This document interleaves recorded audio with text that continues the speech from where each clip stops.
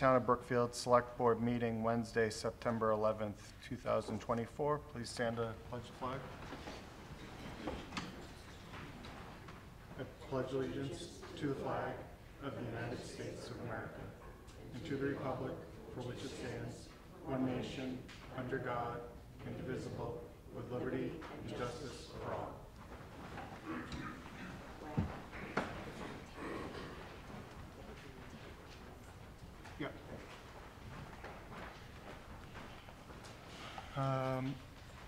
So just so everyone knows, we are being recorded and live streamed.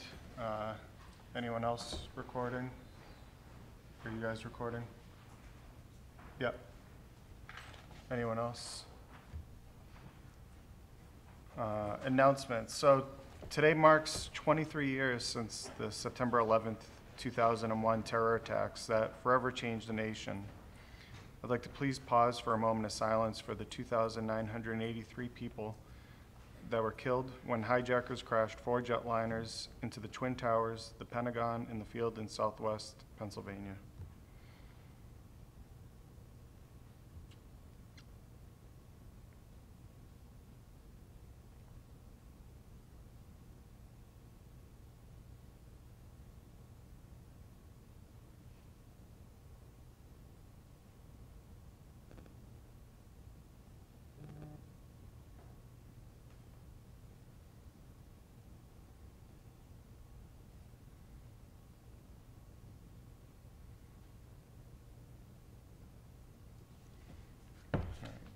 Thank you.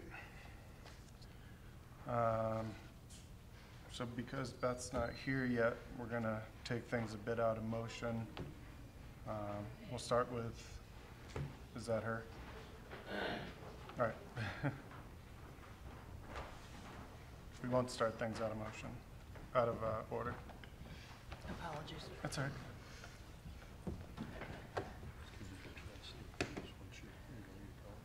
Yeah, sure. You want to? I'm going to recuse myself based on the topic.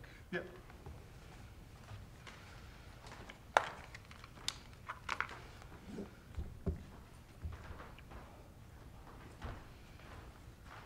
So, host community agreement, Sun Fusion's marijuana licensing, discuss and vote to endorse manufacturing host community agreement.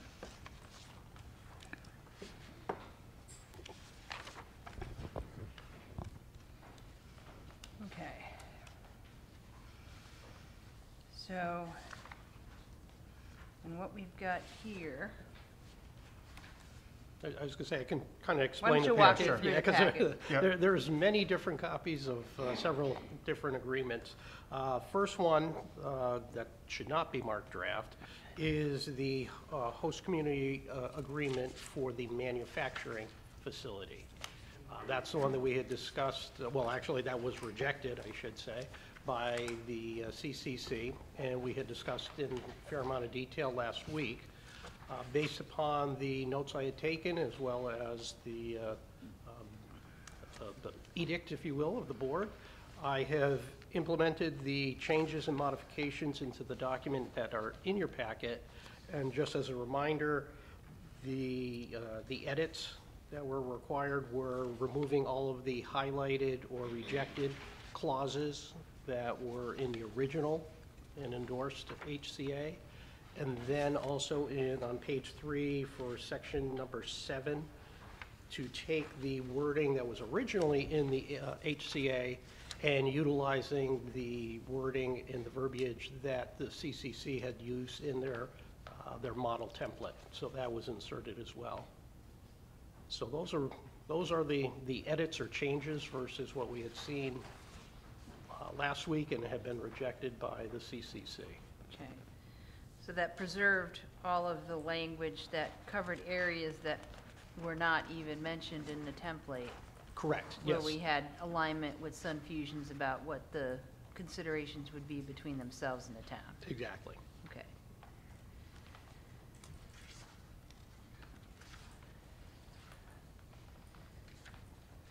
Now, did you get a chance to review it? Because I reviewed it. I reviewed the electronic copy. Yeah. So, and I didn't see anything that stood out. No. Okay.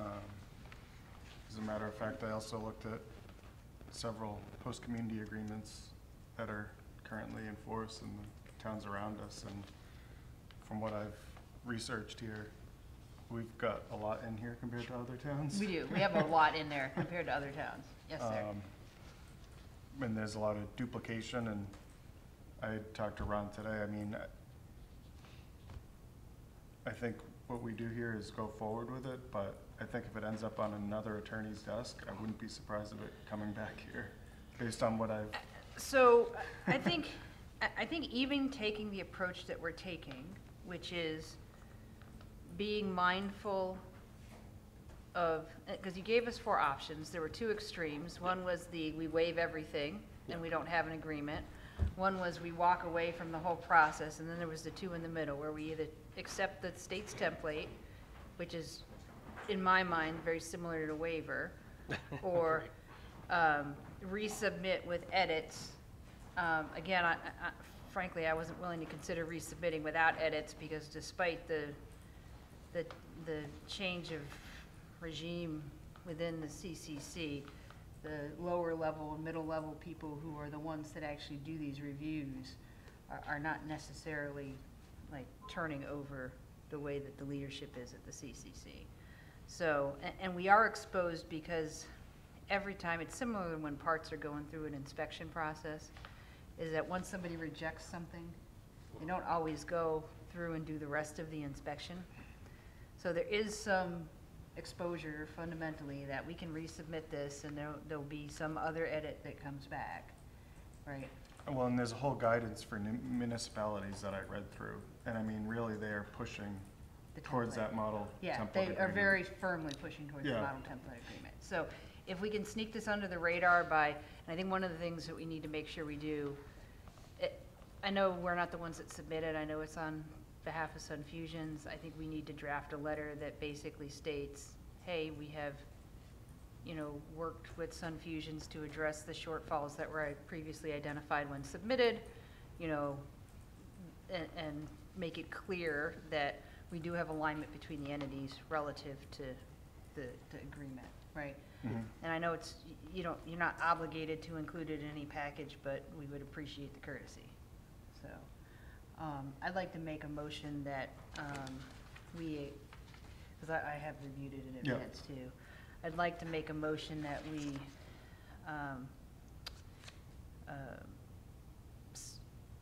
sign and provide to Sun Fusions, the manufacturing and cultivation agreements as edited by Ron. Okay, second.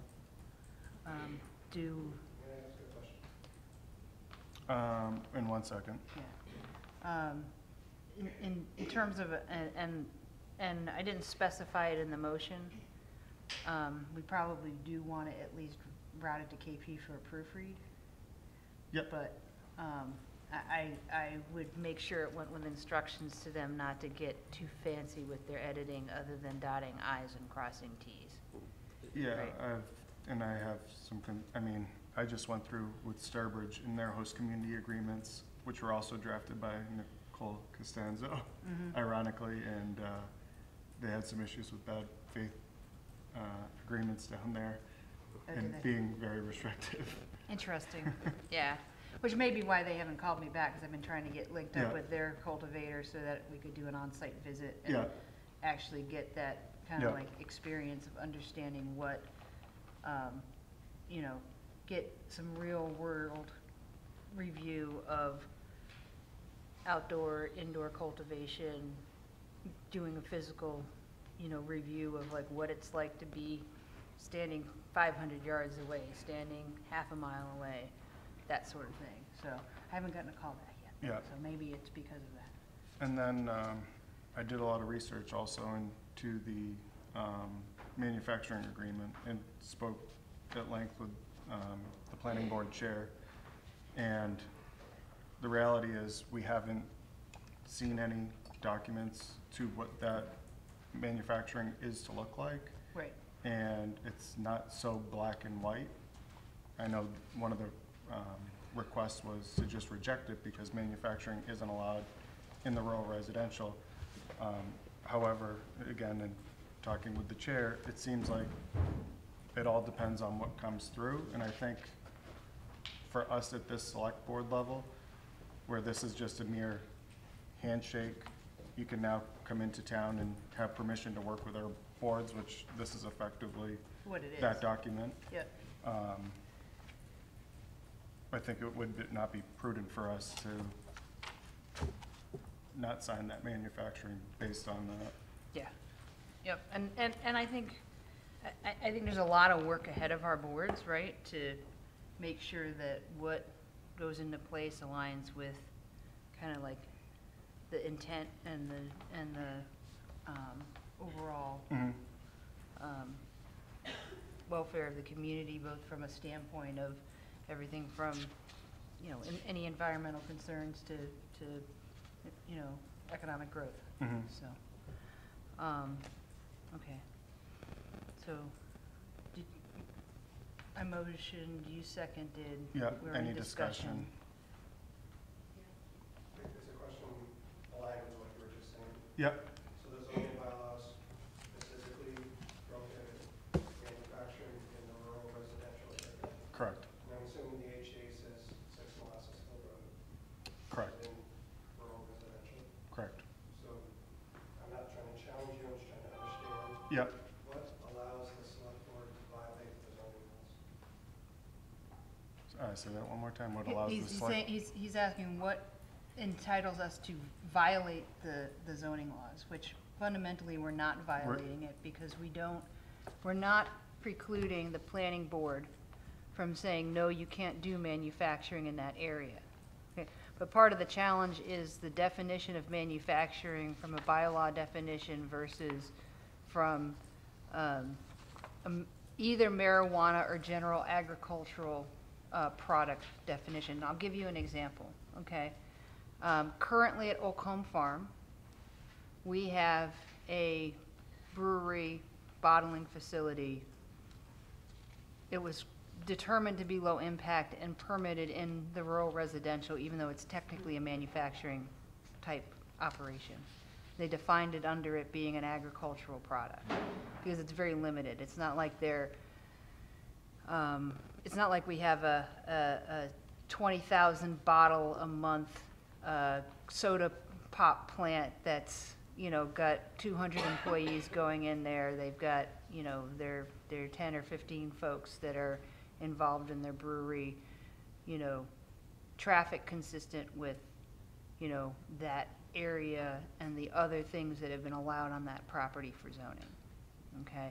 So a 60,000 square foot manufacturing facility in that rural residential associated with marijuana would be problematic. If what's brought to the planning board is a 500 square foot room where they cut the buds off the plants, and that's the only work that's occurring from a manufacturing perspective, right? Or some other similar small footprint that's within the confines of processing what's being produced on site, that may fall more under the standpoint of a reasonable processing of the agricultural product versus manufacturing, right? Do you see the delineation there? Now, the problem is the language in the bylaws and the language in the marijuana state laws don't really define where the line is between that kind of minimal processing versus I'm, you know, doing all the cooking and extraction and creating my edibles and putting out thousands of individual packages, you know, worth of material. None of that's really strictly defined. So it's really for, in this instance, our planning board to take a look at the plan for the site, look at the scope of the operation, determine if it's consistent with what would go on in a rural residential neighborhood. Like if, you know, I think one of the folks that runs a horse farm also bakes bread, right? Is it more along the, I bake bread in my kitchen and I need a health, you know, and I need a health inspection on my kitchen because I'm baking bread? Or is it more along the lines of, you know, I've got 200 people in a Pepsi bottling plant in rural residential? Okay, so that's what's the difference, I guess. I understand your analogy, and it would make sense to me if the bylaw said that the planning board could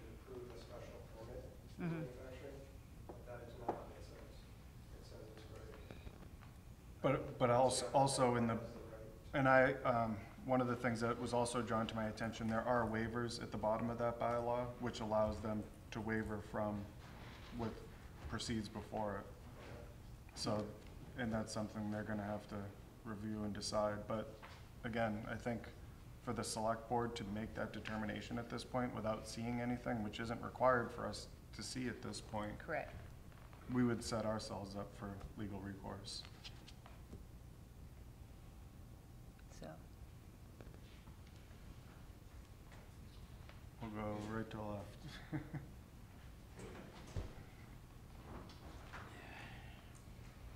I don't know if I need this or not. Dave Holcraft here. Listen, I was on the planning board, okay? This manufacturing is totally prohibited in a rural residential. Preparing the product, the marijuana, bundling it up, et cetera, is perfectly fine. Manufacturing, we discussed this heavily on the planning board when I was on it. We made these new bylaws up because the former town administrator and Mr. Fromm and the chairman on the planning board wanted to do these new bylaws. So you can't say your analogy, Beth, is totally in left field. This, you cannot do this big manufacturing in a rural residential area. And the planning board was very clear on it. If you're gonna do anything, you might be able to go to them, like you said, but no, this is not allowed in this rural residential area, and you should not put this in your host agreement. Because what you're saying as a selectman, you're setting yourself up. You're saying, oh, it's in the host agreement, it's okay? No, it's not okay. It's very, very clear. We just voted these new bylaws in. People need to be protected, and that's what we did on the planning board. Planting, growing, that's fine, but not manufacturing in a rural residential area. And the reason we voted this was we were trying to protect the people that moved out into Brookfield, into the rural residential areas. They didn't want to be in the city. They didn't want to be near anything.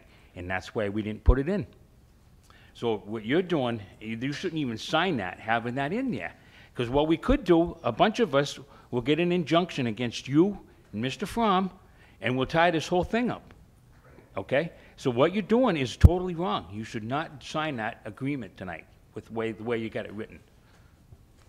So give it some thought. You guys can't I don't disagree with a lot that you're saying, but you can't override the bylaws, Brad. Can't do it. you are 100% correct. Okay? The select board is not granting the opportunity for a marijuana business to start. All we are doing is allowing them the opportunity to pursue and proceed to try. That's all this agreement is doing. Can you repeat that again? Pursuing what? The select board is not granting the opportunity for a marijuana business to start. All we are doing is allowing them the opportunity to pursue and try, proceed to try. You're reading from something. Can you tell me what you're reading from? My notes that I've taken over the since Thursday, extensive notes.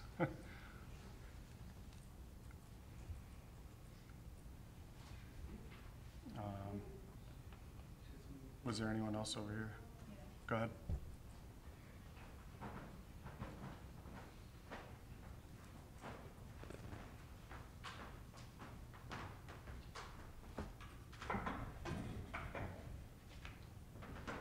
Hi, Steve Carmen. Since your meeting last week, I've looked into this a little bit because I didn't know what the agenda was up until the meeting happened. That's when we learned that the host community agreements were rejected due to non-compliance. So I looked at the Cannabis Control Commission's website, and they have some guidance documents on their website. Mm-hmm. One of them is it's under host community agreements, and it does provide two particular sections which I think are Can you valuable. show that to me again? I can, sure. I got a couple of copies of it. I didn't have my glasses on, so I couldn't see what you were showing me. Yeah, I've Yeah. read this. Yep. And the URL is just masscannabiscontrol.com/host-agreement. Yep. There's two sections in there. The first one that I think I want to emphasize is the basic terms and conditions. And underneath there are a couple of things which well, here it says, while the parties may agree on a wide range of terms and conditions, the following are possible provisions that may be outlined in the agreement. And there's two particular things in there, which I think you did do, which I'm appreciative of, and that was the conditions deemed necessary to ensure public safety and to ensure public health. So I know there's been some talks about the model template not having any of that language, and it doesn't. You're absolutely right. And I think, as you mentioned today, Beth, if you were to say simply submit the model template, that would be almost akin to waiving the host community agreement. So I think it's good to preserve that. And my concern that I've raised in the past is I believe that it would be valuable to get input from other boards as well, Planning Board and Board of Health. Because I think this overlaps with our potential zoning bylaws. And Brad, you mentioned last week that this might be seen as an overstep of other boards or committees. So I just want to make sure that that type of protection is preserved in the agreement. And I don't want it to be seen as the Cannabis Control Commission is dismissing that. Their model template may not outline it, but their basic terms and conditions do specify that public safety and public health provisions may be included in the host community agreement. Just out of curiosity, because I didn't look at this part of it, what is that dated? It's on their website right now. It does not have a date, but if you go to that URL, Yeah, I know where it is. it's masscannabiscontrol.com, host-community-agreement.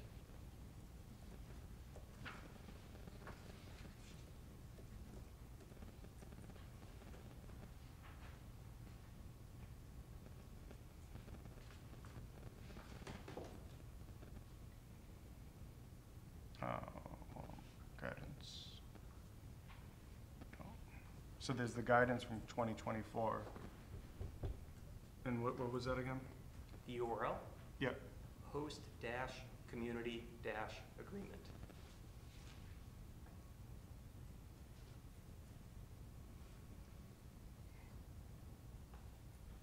Oh, I did that here.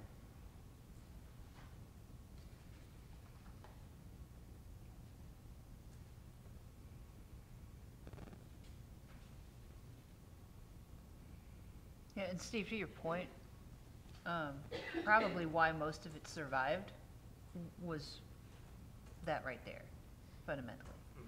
And I think it's good to preserve that, absolutely. The other part of this document that I wanted to draw quick attention to was there's also a section in here called prohibited terms and conditions. And when the Cannabis Control Commission came back with noncompliance and they outlined those couple of sections, did you have an opportunity, or did town council have an opportunity to review that noncompliance within the context of these prohibited terms and conditions? I actually have reviewed it myself. What's that? I've actually reviewed it myself in the last few days. Yeah. Because it does outline here about costs.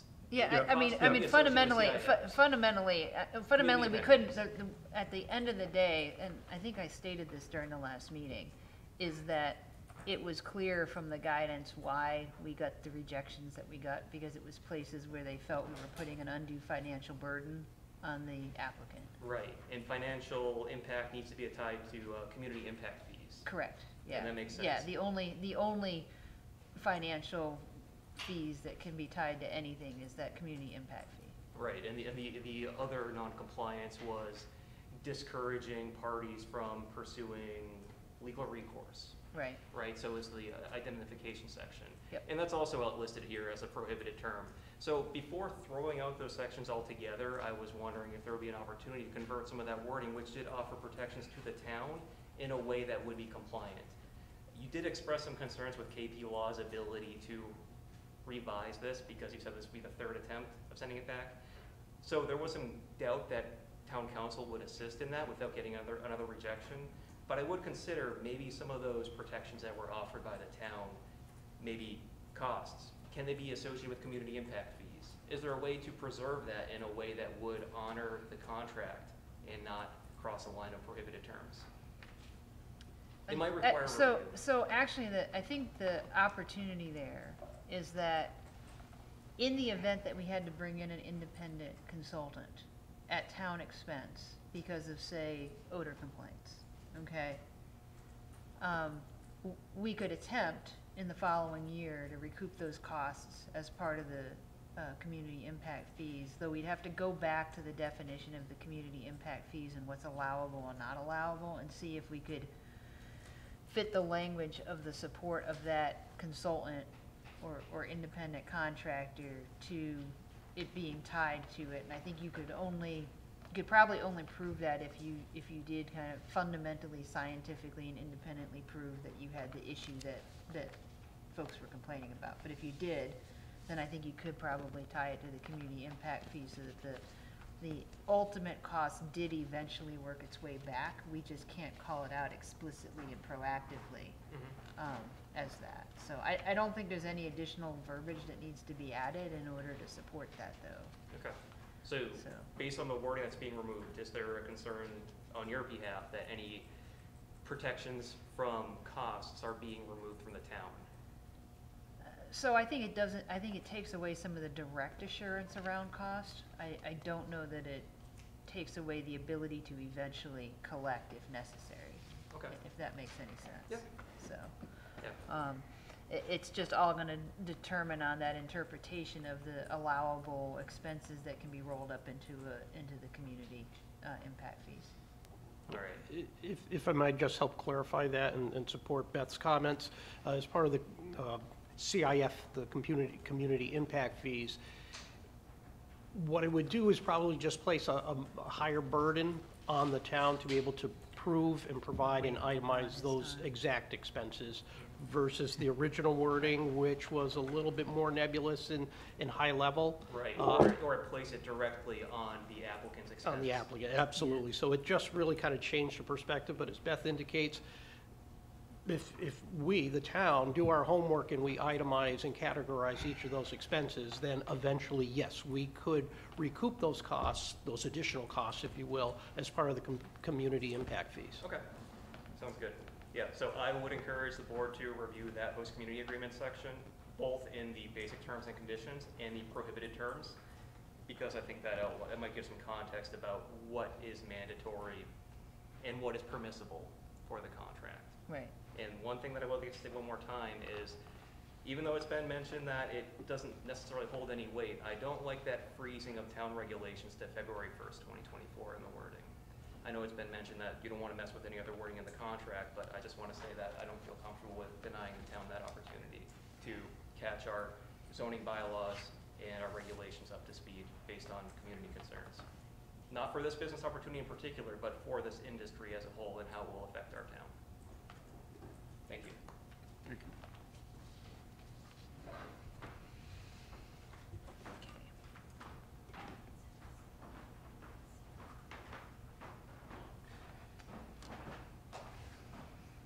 So what do we want to do here? I don't know. Well, we have a motion and a second. Right. So, are you taking more comment? I mean, we're, Okay. I mean, it was, obviously, Mr. Carmen would take much longer than the 2 minutes, but that Right. wasn't really just a comment, there was a dialogue. There was a dialogue, so So, the 2-minute, we could probably take a couple more. What's that? I would take 1 or 2 more comments. okay. I was gonna say ladies first, but. My question, John Washington, 12 Maple Street. My question is this going to be just the agriculture part of it? It's part of farming in a community. Or is it part of the business part about producing this product? You know, it should be only just the product harvesting if you're talking about farming in that community, agricultural. Now, you can't put in there a business because, or manufacturing because it's not zoned for it. You know what I'm saying? You can't produce it on property because it's not agricultural if you're producing a product. So I think going back to what I said before, all this agreement is allowing is for Mr. Fromm to actually go forward and try to present his case to the planning board to whether, and come to an agreement to whether it is suitable or not. And For business or agricultural? I'm trying to, is it the whole thing? So there's 3 separate agreements on the table currently, and the motion is for 2 of them. So there's 2 separate host community agreements, one that's specifically for the agricultural, okay? And the other that is largely a mirror of the agricultural one that allows for, I don't want to say allows for, that enables him to pursue manufacturing at the same site as the agricultural, okay? And as Brad spoke to previously, right? It basically enables him to let the Cannabis Control Board know that he will be approaching the other town boards regarding what his overall business plan is for agricultural, extraction, and then in-town retail using a vertical integration business model, okay? So, while the bylaw does state, right, there's 3 separate agreements, and while the bylaw does state that in rural residential there won't be manufacturing, it also allows for the waiving of any of the, any specific portion of the bylaw if it's deemed appropriate for, you know, if it's deemed appropriate by the planning board, fundamentally. So, there is room similar to when there have been other times when, for other properties, other industries, that either variances or special permits have been issued that are not necessarily explicitly by right in a particular zone. And so this would be one of those instances where it would come before the planning board to determine whether or not to waive that portion of the zoning bylaw based on whether or not it was consistent with like the overall character and use of the property, fundamentally. So it's based on the way that the state laws are written to allow the pursuit of this type of industry, it's more appropriate for us to fundamentally enter into the agreement to allow him to pursue his plan, but it does not necessarily beholden any of the reviewing boards to approve any of the plans associated with it. Does that make sense? Well, the thing is, it seems like it's a fast track. Why don't we go to the agricultural, and that goes through, and then we can rezone the property for a business, so we can do it seems like it's fast track, and why don't we get the agricultural, because it's well zoned for it, and then we'll come in for the producing the product on that change the zoning on, and make a business. That's, you know, it seems like it's fast tracking it. So you know, you're not taking care of a piece at a time. You get the agricultural, that's what he wants to do next time. And then get the zoning to so the other boards, to put it in for the other boards and see if they want to rezone or whatever. But we should talk about agricultural first, what he wants to produce it. Before you just, it seems like fast tracking, you know what I'm saying? Well, I think he'll have to handle that if the planning board doesn't, you know, if he wants to do manufacturing and the planning board doesn't allow it, that's probably his next track, is to try to rezone it. But again, I kind of want to go back to, I'm not a litigator, so I have to write things down. Okay. I'm just trying to. So a host community, and this is just a host community agreement is a contract between a town and a marijuana business to outline operational terms, mitigate community impacts, and provide financial compensation through community impact fees. It ensures compliance with the local regulations, clarifies expectations, and is required for the business to obtain a state license. It is still up to the local boards and committees to ensure compliance. If at any point there is non-compliance, the HCA can be reviewed and nullified, but not without reason. Right, like I said, he should be going to the planning board to change the zoning for it if he wants a business. Well, and that occurred. Yeah. We voted on that at annual town meeting. Well, no, what he's talking about is to rezone the the rezoning. property in Gotcha. order to make Yeah, yeah. manufacturing. He should go to the zoning board to change the zoning for it. Right, I think that was good. but fundamentally, our bylaw doesn't necessarily require that, the way that it's written today. So the way that our zoning bylaw is written today, it enables somebody to at least apply to the planning board for a waiver for a portion of the zoning regulation. So it's not necessarily a requirement, the way that the bylaw is written, okay, for that to be rezoned if the, let's call it the scope of the manufacturing is not inconsistent with, you know, the overall property use. So, that's fundamentally the situation that we're in, and so it's more appropriate for us to refer this in a manner that puts it in front of the body that actually can make that determination, which is the planning board. Well, that's what I'm saying, is, did he put already into the board already to see the board? Nothing. You So- can't do that So he has until. to do this first, Yeah, and then he has there's a to get sequence of approved through the things. Cannabis Control Commission. Once he gets a license from the Cannabis Control Commission, and actually, I don't even know if you would have to. Yeah, there's a whole sequence of events. Yeah. Does he have to have a license before he goes to the planning? No, you can do them simultaneously. Yeah, Seriously. yeah. Yeah. I just thought it's like fast tracking, you know what I'm saying? Yeah. Just the agriculture's okay, you apply for that. But to change the land to commercial instead of residential, that was my issue, Mhm. is when they changed. Yeah, but it doesn't, and one of the advantages is that it wouldn't necessarily overall change that plot of land. So if they waived it for the purposes of some low-level processing of the cannabis material, right? The advantage there is you haven't just created a business zone that leaves it open for a bunch of other development that might be very inconsistent with the neighborhood if you rezone that whole plot of land business, right? So there's actually lower risk to the local, like, character of the community to consider a waiver for some very minimal processing on the property than there would be if we tried to say, hey, you're gonna have to rezone business. Well, if he's gonna go rezone business, you may wind up with a large business subdevelopment that, increases traffic outrageously in that same area. I mean, there's a risk reward to the overall character of the community where it may be way lower impact to just consider a waiver for some minimal processing than it would be to go ahead and try to rezone that property. So. What would you consider low processing and large processing? I wouldn't make a decision on it because I'm not on the planning board. Yeah, I'm not on the planning board. I don't know that I could speak to it, but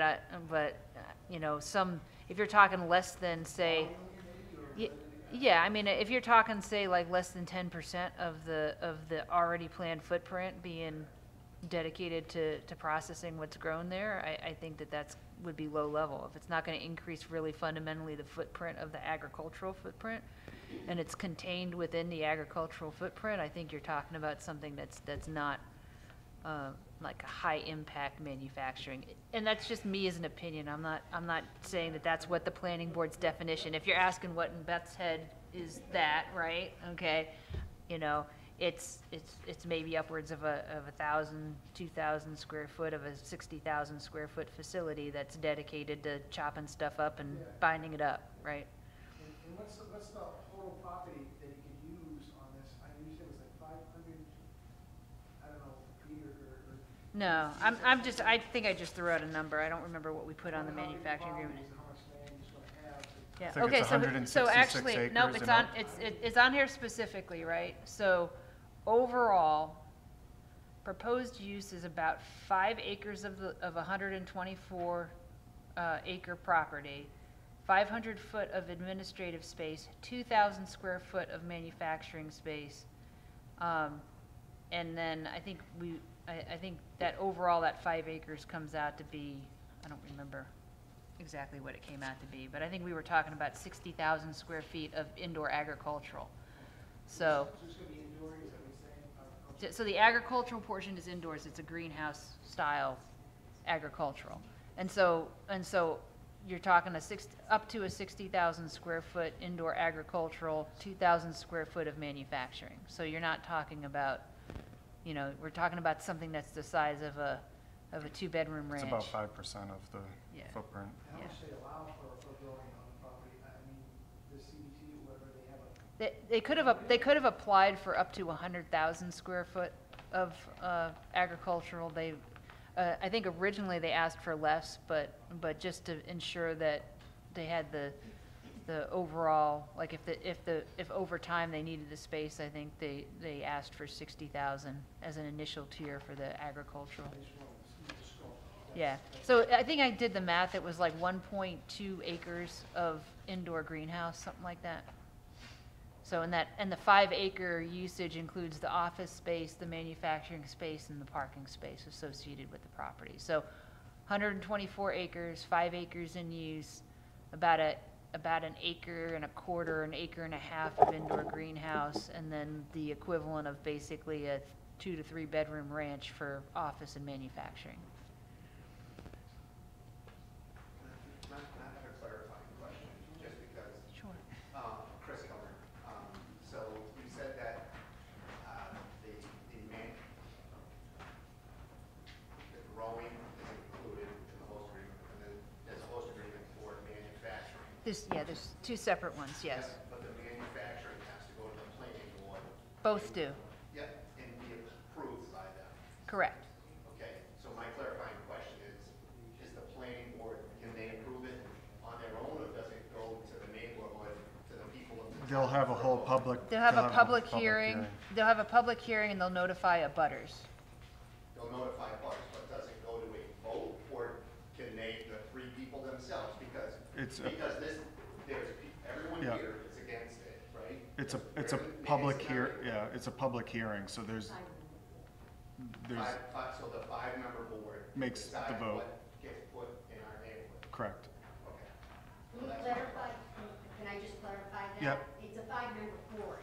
We're asking for a special permit, so it may be that 4 members out of the 5 have to approve it.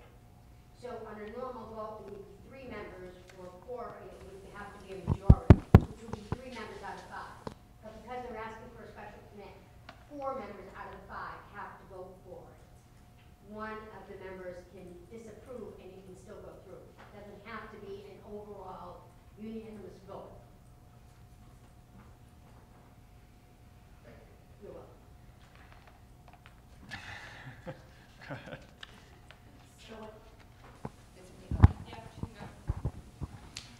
My notes are all messed up. So you both said that you did not speak to town council. So was it only Mr. Aponte that spoke to town council regarding the HCA? So may I ask him, what was town council's viewpoint and recommendation out of the 5 options that they gave the select board? Because you read them out last week, but the select board did not discuss them all. They immediately, both of them went to the one that they chose without really having any discussion on the options in what town council's recommend was. Instead, they did confer a little bit with Mr. Attorney Sosaby, who represents the client, and I just feel that that is a conflict of interest.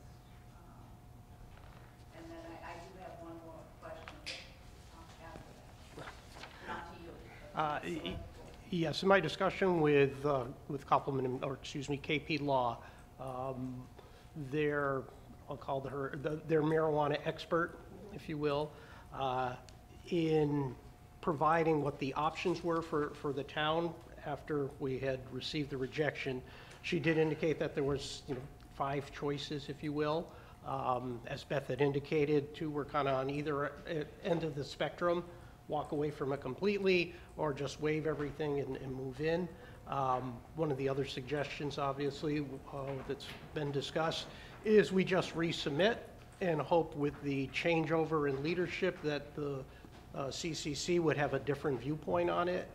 Obviously, that was rejected. It was discussed briefly and rejected by the select board.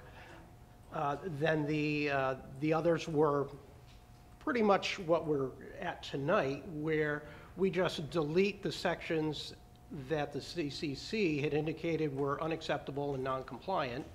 So they were taken out of the agreement that the select board has before them this evening. And then based upon the subsequent discussion and reviewing the CCC's model template, we did utilize some verbiage that they had used in theirs in lieu of, I guess, the section they didn't necessarily reject, but they had flagged as being a concern. So the better part of valor, we decided to be more careful, and that's once again what's before the select board this evening. But did they recommend one of the 5 options? They did not. They can't recommend. Yeah, they in They're very working with careful. attorneys, they rarely do They're very that. careful not to recommend. Yeah, and in fact, I mean, Follow their recommendation, though, of waiting till the revamping of the Cannabis Commission, just in case it improved the different bylaws or different rules and regulations, because that might make it, if he's not grandfathered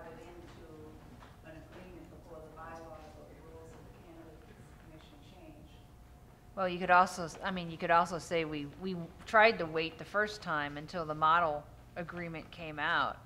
And so literally, the week that we were finalizing the first draft of our HCA is when that model came out. And I read that draft of the model that week and said, this is not going to be acceptable, let's drive on with the process that we're in the middle of, okay? Based on kind of the smoke signals coming out of the Cannabis Commission, the likelihood of them redrafting that host community agreement that they released at the end of May, I think it was, when that first got published, and having it have better coverage than what we did negotiate, with the full involvement of the marijuana specialist at KP Law. I don't know that I don't think that's the direction that the guidance from the state is gonna go, right? The Fundamentally. direction they're going is less is Less is best. more. Yeah.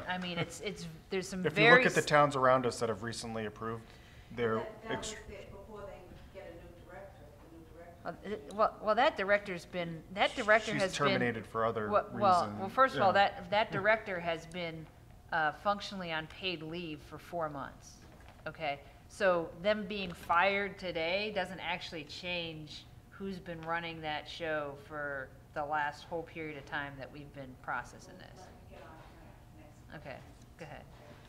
So you just mentioned a moment ago about the HCA can be voided due to non-compliance.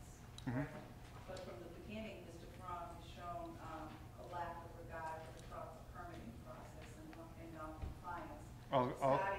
Starting out with the, not the 5-day business notification in the newspaper, when he applied for the Conservation Commission. He applied with, dissolved. So I understand all that, and I can, and I've done, go ahead. Okay, let me just finish. You didn't do the curb cut, it went unenforced. You also mentioned last week when someone asked you who's the enforcement on any of the rules or regulations, you said you were, but none of these were enforced, okay? He's now moved excavation equipment, huge excavation equipment onto the property, 6 Molasses Hill Road. And it just seems like you're doing all of us a disservice, the residents of Brookfield that you should be representing, and you're going out of your way to represent one citizen in favor of the rest of us. So in that regard, I actually looked into this, and in that particular situation there, Keith Realty is the one where there's issues with It's non-compliance. the same address, 6 Molasses. But this contract is with Sun Fusion, same address, Same different corporations. Same chairperson. It doesn't matter. The way the courts look at this, and I went through this, is In excruciating these are detail. different people, essentially. Sun Fusions is an individual, and Keith Realty is an individual. Yes, But when you go to look for a business person to do business with, you do your due diligence. And somebody who committed Medicaid fraud and had to repay the state of Connecticut and Massachusetts over $1.5 million, and he's been non-compliant with any initial permitting, that shows the character of the person, the reputation. So I need to ask you to, I need to actually ask you to stop right now, because one of the challenges, so something to be very clear about, right? And it's one of the areas where cannabis is very different from many other industries in here, is that fundamentally there's not a, I have it here. yeah, do you have the verbiage? Because the verbiage is escaping me, but I know I was reading it over your shoulder. In short, there's no proper person. Right. There we go. That was the term I was looking for. So fundamentally. I can read it real quick. Yeah, go ahead. So in Massachusetts, the local select board does have some influence over whether a cannabis establishment can operate within the town, but cannot directly refuse an applicant based solely on their background. There is no proper person standard in this regard, unlike the liquor licensing process.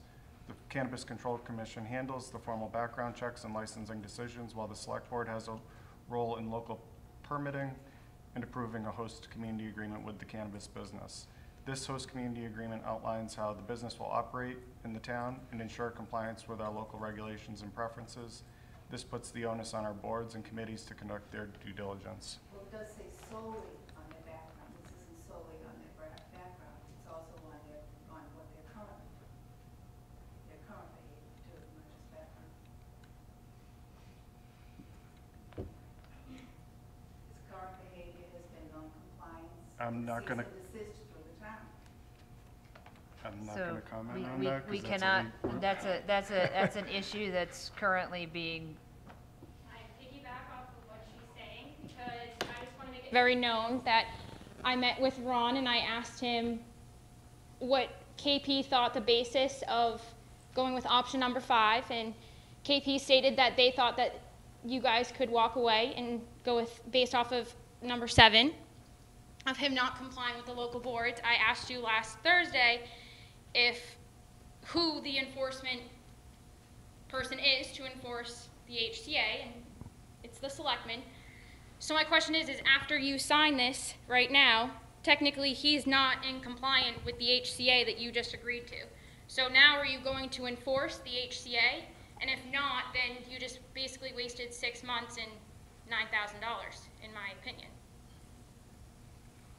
So the issue in And that yes, I regard- know that the applicant reimbursed us $7,500, so if you want to say the $2,000, then I would say the $2,000. But my concern is you two are choosing to go ahead based off of the fact that he's not complying with the local boards. And yes, we are in litigation, but if we already are, why wouldn't you chance it again and walk away and say no? So okay, I actually have a really, I don't want to say a really good answer for that, but I do have an experiential answer for that, okay? How many of you all were involved in town government back in, when was it? I'm gonna get the date wrong, okay, so let me just put it up front. Stephen Comtois was still chairman of this board, and it was prior to the reopening of our motocross, formal reopening of the motocross track, okay?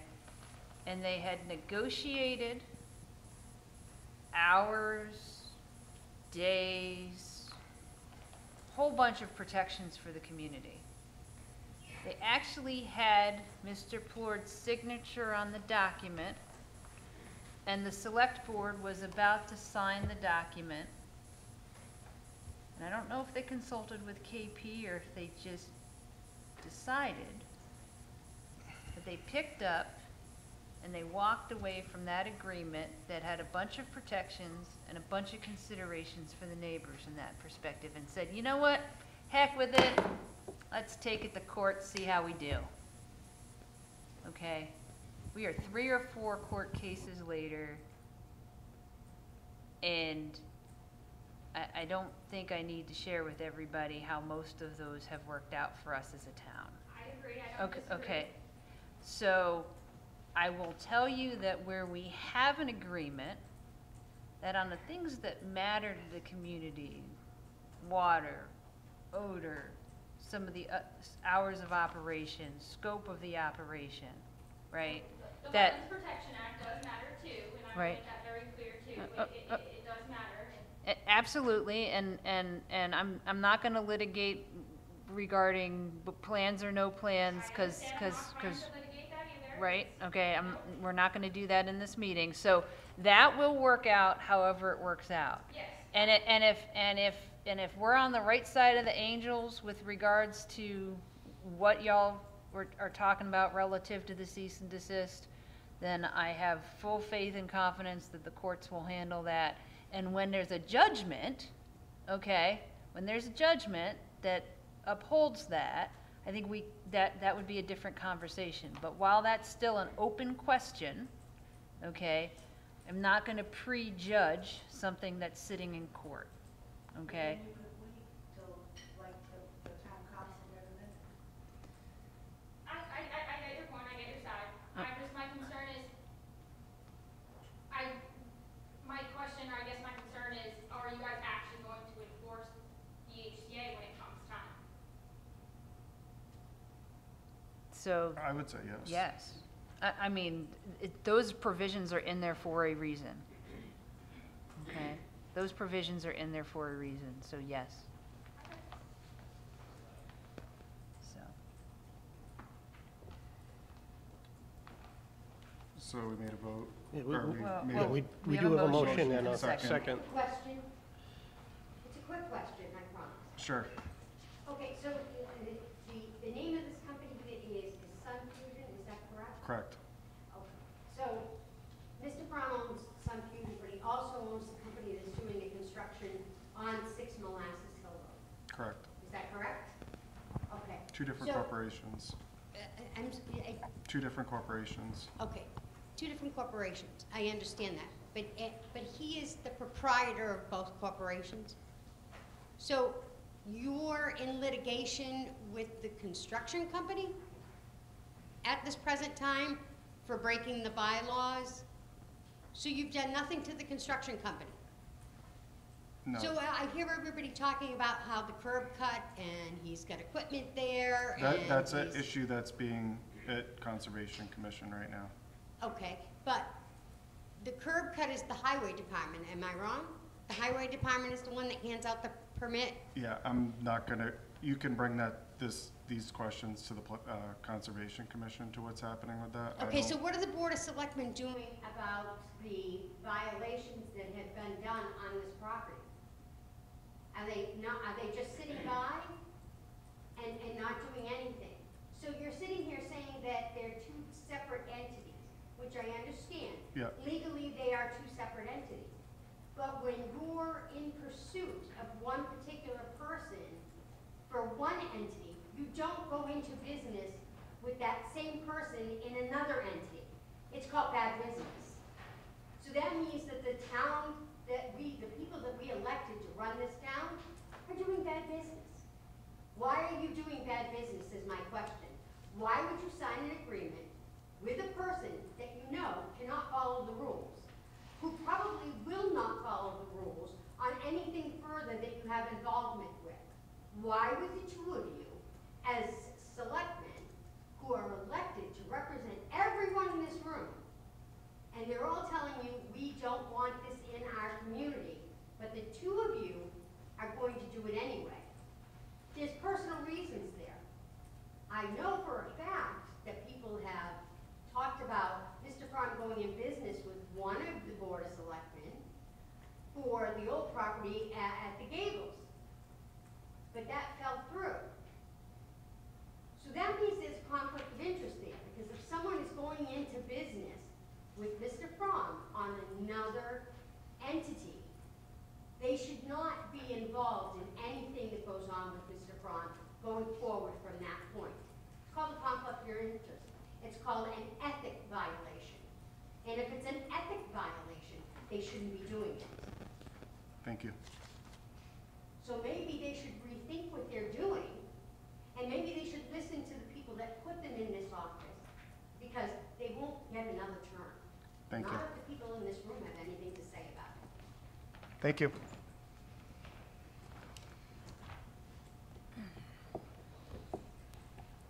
Okay, there is a motion and a second on the floor. So all in favor? aye. Aye. So that was 1 and 3. And just to, I guess maybe for an authorization, to reach out to Mr. Fromm or his attorney, there are at least one item that we need to clarify, the parking space, or excuse me, parking area. Right now, it's listed in the document before you as TBD. So I think we would need to know that specific number to put it into the contract. Actually, that's the planning board. I think that may be why it was left TBD, is it's Okay. part of the plan that would be submitted in front of the planning board. Okay, fair enough. So, and it would, I think, just some very specific requirements based on employee count and what have you, and that's gonna depend on what their final determination is on the manufacturing. That makes So, sense. Yeah, that's why it was put in there that way, Okay. so. All right. So relative to the retail, Ron, I know we had a conversation around whether to mimic the manufacturing or to go with leveraging the template. Correct. And if you notice in your packet, you have two drafts of the retail HCA, one of which is literally verbatim from the CCC's model template with the check boxes. One thing that is outstanding there are the additional fees and permits. There's a box there. I purposely left it blank to see if there was anything additionally we want to go after. The model agreement does cover your normal things such as real estate tax, property tax for equipment. Obviously, a water, sewer are not germane to this particular project. But I don't know if there was any other fees that or taxes that the select board would like to include in there, especially in consideration of the direction and guidance that we were provided with by the CCC. I think actually what's missing here, so I think the way this is written, and I don't know if you had consulted yet with KP on it. No, but KP is not. We would need to explicitly call out, so I believe Clambox is one of the last properties that's on town water. But we would probably need to call out explicitly water fees, because the way that that verbiage is written, it's very tricky, right? In that anything you don't call out in that box, you can't charge. Correct. Even if it's like usual and customary permitting fee. So I think we need to call that out. I think we need to call out any building permit fees. I think we need to call out standard planning board application fees. Right? And I think we probably need to basically put a note out. We need to check and see basically all of our current permitting and licensing fees, and anything that might apply to this type of project needs to go in there. Got it. So. So that's one of them. That's the kind of vanilla CCC template written to specifically cater to the retail HCA. And then the other draft that you'll see in your packet that's pertaining to the retail is really just 99% exactly like the HCA that was just voted upon to be approved and endorsed, except for the minor changes where it's now going to be referring to retail versus manufacturing. So we have both options before us, the more restrictive HCA that's in line with the manufacturing HCA that was just approved, and the, I guess, less restrictive CCC model template. And I would be happy, to be honest, if the board can decide which, I guess, model or template they would like to use, and then I could certainly run whichever format by KP Law for, any additional corrections or edits before we are ready to actually approve and endorse. So I have kind of my opinion on it. I think this is simple, and that's what we discussed last time. I looked back through the meeting from our last meeting and went back through this section, and that's I think kind of what we had agreed to was the model agreement for the retail, because it was different than cultivation and manufacturing. And I know, Ron, you consulted with me on the, potentially using our existing agricultural and manufacturing as a template for the retail fundamentally. And while there's a benefit of consistency, I also don't know if we're not, if it's not a safer punt still to leverage the host community agreement for the retail template, especially where I mean, fundamentally, there is one business on the backside of Clam Box that could potentially, as a butters, take issue with the property, with the retail there. But the bulk of the neighbors are the racetrack, the liquor store, solar farm, the transfer station, and a processing plant for material. So it's a fairly low potential impact neighborhood, fundamentally. Right. There's not a gymnastics place right there. That's what I'm saying, that's the one business that's potentially concerning. But the flip side of it is that is an area that by right, that business can be in. So that's the challenge there. I mean, the only benefit to using our agricultural and manufacturing as a template is we did already at least get a handshake on hours of operation. And it would have the odor control pieces relative to that one abutting business. So I think that was one of the reasons why Ron came back, and we did have an And do- outside conversation Okay. about leveraging our, already handshook on the manufacturing and agriculture, Yeah. so that at least the same, similar, protection provisions were in place, Right. even though they aren't part of the template. Okay. Which made good sense, especially where if it wasn't for that one business, I would say I'd probably be 100% on board with just using the template. But just because of the particular traffic and the demographic of the people going in and out of there, it would be better if we ensure that, odors mitigated, that sort of thing. Okay. So, but that was the offline conversation with Ron, so I apologize that you're That's hearing all right. about it here, but that's the way this works, Right. unfortunately, with a three-person board, so.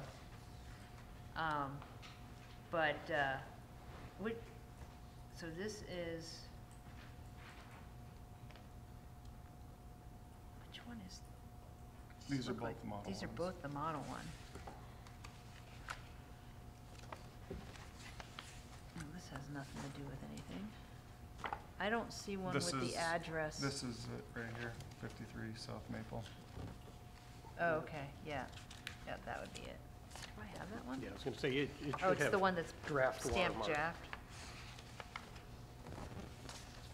Oh, there it is. Okay. So.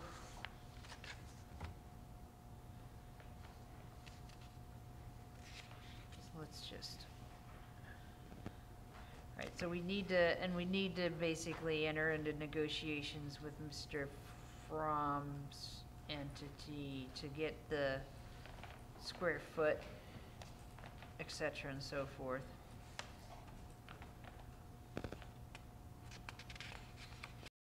Let's just see if there's, do you think you got everything out that was really just pertaining to agriculture? I think so. I mean, I would certainly want KP Law to give it the once-over, but I don't think it would be an extensive or intensive Review. review.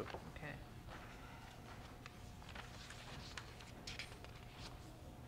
Yeah, really, the most significant missing portion on this particular HCA are really the specifics of the building. Once again, the parking space. Right.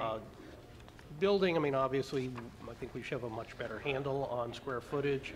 Parking space might be the same category where that's to be determined once it goes before the planning board based upon the formulas for that type of a retail establishment. Right.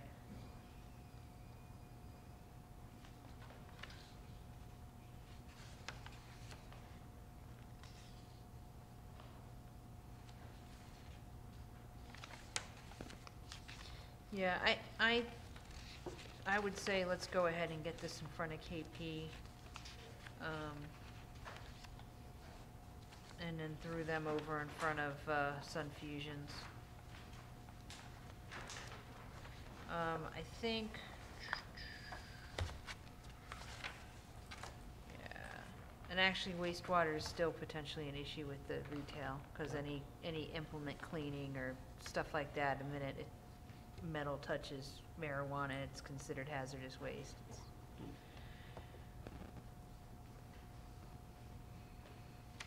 I don't know if any of that would apply in this facility. It would depend on what kind of, and what their specific handling options are. Yeah, so let's do that. Let's get this in front of them and then get it over to his council. Okay. Just And then, for my own comfort level, if the board could make a motion to utilize the, I guess I'll call it the Brookfield template all right, for so I'll make HCA. a motion that we leverage the previously defined Brookfield template for the basis of the retail and, direct Ron to get the draft over to KP and to, start the process of getting alignment on that host community agreement. Second. We're going through any discussion?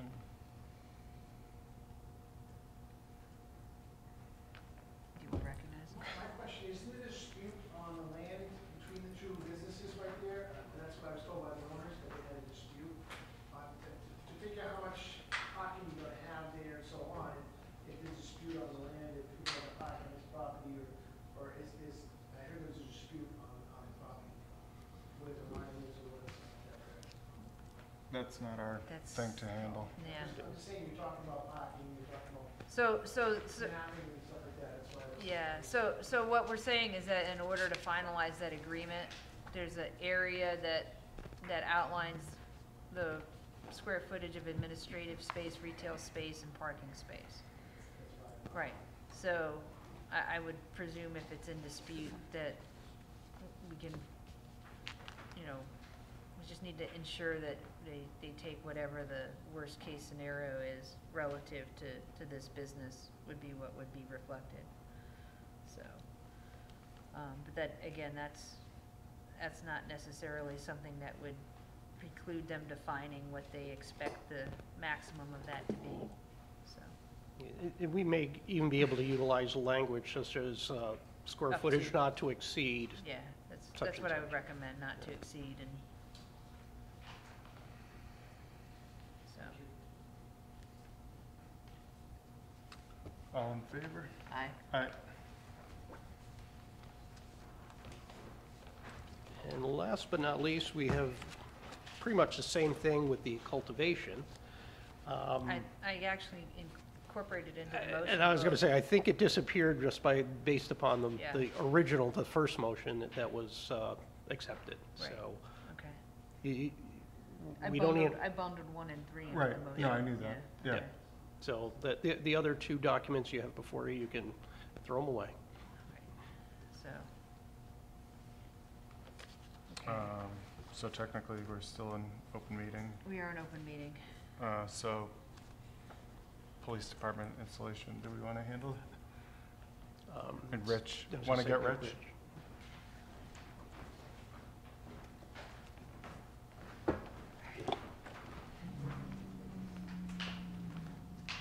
I reached out to our highway department, and he said he's not gonna make it. Oh, So, Okay. Okay. we might, We want to go over the police department installation? yeah, I'll let Ron start. Yeah, I was going to say, we can probably do that literally within a few minutes. Yeah. Based upon the discussion that we previously had with regards to the police station installation project, I did reach out to KP Law for a little bit of guidance, specifically with regards to the contract that has been endorsed and approved by the town of Brookfield with Dario Designs. And that particular contract really had to do more with the design, the bid, actually getting the bid specs together, reviewing the bid specs, and then actually performing really project management type functions, but nothing to do with actual construction itself. So based upon the discussion that the board had, At this point, it appears as if Tantascwa Regional High School and their, correct me if I'm wrong, Rich, their carpentry department is willing to take on this particular project. And with the assistance of Mr. Chafee and the faculty at Tantascwa, they'd be able to perform the quote-unquote specs, if you will, which would really just be based upon the original designs and specifications that were in place and we currently have when the building was constructed. Yeah. I don't know that that's accurate. I don't know what the original design was, but we came up with a solution to fix the problem. He and I both independently came up with the same solution, and he got back to me today. His name is Tim Segan.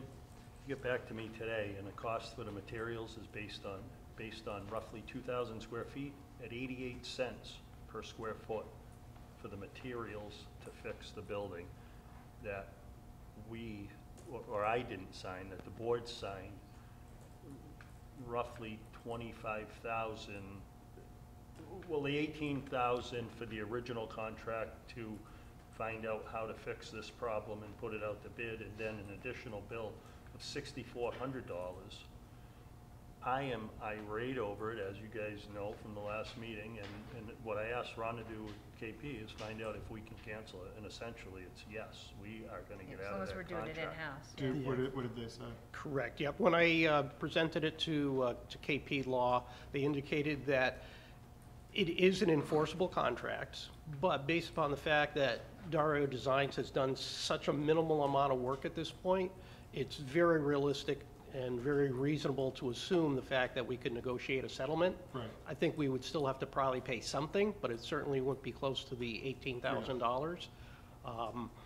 The also indicated that since Tantascwa has I guess at least verbally agreed to perform the project, we do not have to go through Chapter 30B or any of the procurement laws. Right. So that obviously saves with regards to that. So bottom line is, I think we're in good shape with this. Yes, we probably will have to still write a check to Dario Designs, but it's going to be at a far less amount of money. And I guess one of the things I would, unless there's other questions or concerns, if the board could authorize myself to negotiate a settlement with Dario Design, I can obviously come back to the board with whatever amount we can get, and obviously discuss it at that point. I'm pretty steadfast on paying them zero and letting them take us to court to explain why we would owe them anything when we came up with a fix for 88 cents a square foot for the materials to total under $2,000, and they're looking for 18,000. I'll go to court on that every day of the week. So I'll make a motion to allow you to speak to them and see what they're going to be looking for, but I'd also like you to indicate what we're doing to remediate the problem, and maybe the embarrassment will then say, okay, tear up the contract and we're done. So my motion is to allow Ron to speak to Dario Design and see what we can do about getting them to agree to let us out of the contract. I'll second that. Any discussion? All in favor? Aye. So I know we can't get into the details, but have you been able to check to see, we secured money, approximately $60,000 to fix the problem? Yeah, I have reached out to Senator Durant's office. They are looking into it. The question I posed to Senator Durant's office was, if we do not utilize the full amount of the $60,000 that has been earmarked for this project, how much, well, I guess, one, can we utilize any remaining balance? And two, are there any restrictions with regards to utilizing that remaining balance? So that is being looked into. Senator Duran's office, frankly, they weren't sure. So they were going to go to some other, I guess, agencies at the state to discuss the specifics. Yeah, it might actually need to be a special bill It might, to get but, us to yeah. repurpose it, but yeah. But I mean, in the chance that we could use it, storm windows for this building is really high on my list, so we can Well, save yeah. that for another day. Yeah. All right? Rick? I was on that committee when we built that building,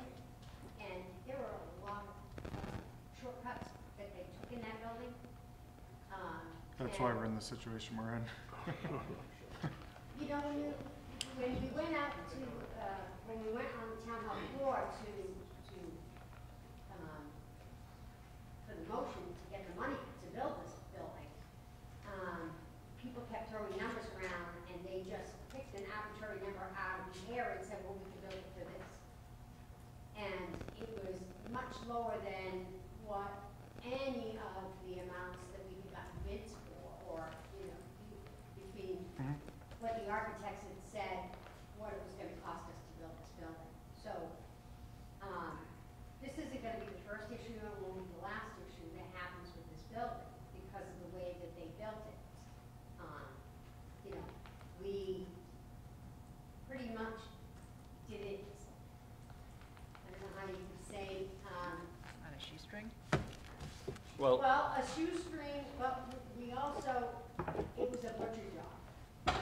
but nothing else is glaring right now. It's Well, just. actually, I'd be careful about saying that. My recommendation was gonna be to get with the chief and do a punch list, because there were some other issues with the building, and it might be good if we could go back to Durant's office with kinda everything that potentially falls under the category of, hey, we did this on a shoestring, and these are the other things that are lurking behind it, because I think it'd be easier to get authorization to spend it on other remediations of that initial build for that building than to try to repurpose it for the windows. I'm not saying that's Perhaps, not yeah, a, yeah, yeah, I'm no. not saying that that's not a meritorious project. Please don't take Nothing me was wrong. said to me about any Yeah. other issues, so if you know of something, that's. I know that they've had some issues with like doors and door frames that like Okay. don't either shut properly, or that have shifted, you know, because of the dirt work maybe not being as good as it ought to have been, or what have you. There's some, I think there's some other issues. Highway department did the dirt Yeah, I work, so know. be careful. I realize that, so, that was one of the places that we saved a whole bunch of money, right? But, I wanna say, I let's- think he did a fine job, so I wanna clarify okay, that. just checking, so.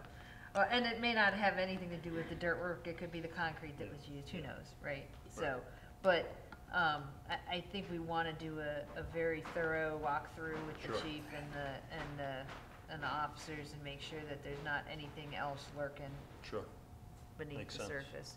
surface. Just because knowing how those type of appropriations work, it's gonna be a lot easier to stay on the right side of the angels repurposing it to that building than it would be to try to go for the Okay. windows. But we could try for that as an earmark for this next year coming, because they come out every year asking for potential earmarks. So if we do our due diligence and have our numbers, we can make it the next thing that we put top of the wish list when the state comes asking what we want the money for. So, so are we good with that motion? Oh, and you second? I second All it. right, all in favor? All right. Aye.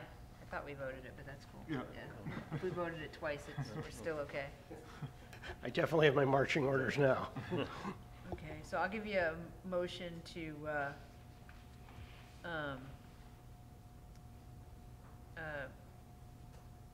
We might as well go into the Highway Advisory Committee. They're here to discuss that without, right, but that's executive session.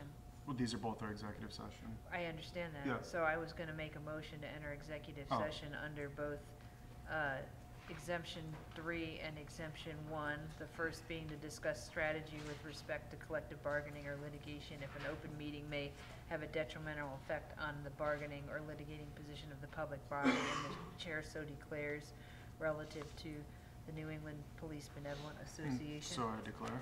Okay, as well as to discuss reputation, character, physical condition, or mental health rather than the professional competence of an individual, or to discuss the discipline, dismissal of, or complaints or charges brought against a public officer, employee, staff member, individual. The individual to be discussed shall be notified in writing in public. A public body shall hold an open session if the individual involved requests that the session be open. So I'll make a second for discussion on the second one, but do we even need to go into executive session without Pete here, as I don't think we Yes. can talk about him while he's not here. We absolutely can talk about him when he's Oh, not here. we The can? person's Okay. attendance is not a requirement Okay, for an perfect. executive session relative Okay. to that All right. section. And just to clarify, the individual was hand-delivered the notification, and at this point, we've received no indication that the preference would be open session. Yeah, Okay, yeah. all right. For a vote? I gave a motion. Do you I want to seconded second it for discussion. For discussion, all in favor? Oh, Aye. I'm sorry, and that we're gonna, Oh, roll call we're- vote. Well, first of all, and I forgot to put on the motion Oh. that will be adjourning direct from executive session. So second, and then All in favor, roll call vote. Coughlin, aye. JPI. Kudowski, aye. That's a wrap, folks.